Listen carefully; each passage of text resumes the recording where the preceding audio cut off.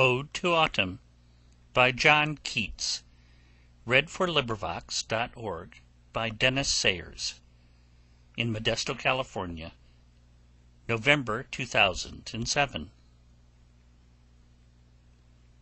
Ode to Autumn.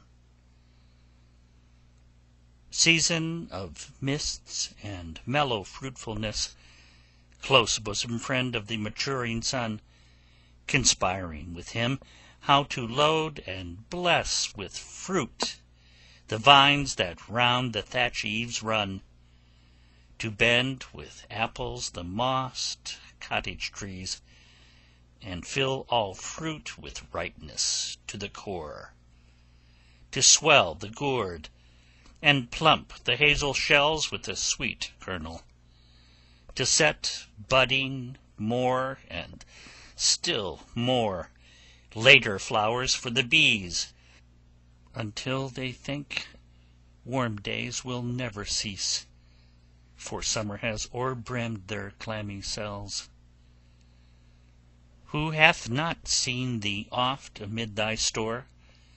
Sometimes whoever seeks abroad may find thee sitting careless on a granary floor, thy hair soft lifted by the winnowing wind, or on a half-reaped furrow sound asleep, drowsed with the fume of poppies, while thy hook spares the next swath and all its twined flowers. And sometimes, like a gleaner, thou dost keep steady thy laden head across a brook, or by a cider press with patient look thou watchest the last oozings hours by hours. Where are the songs of spring? Ay, where are they? Think not of them. Thou hast thy music too, while barred clouds bloom the soft dying day and touch the stubble plains with rosy hue.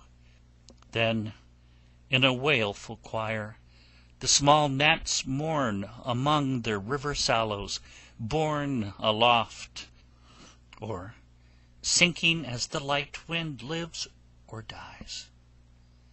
And full-grown lambs loud bleat from hilly bourne, hedge crickets sing, and now with treble soft the redbreast whistles from a garden croft, and gathering swallows twitter in the skies.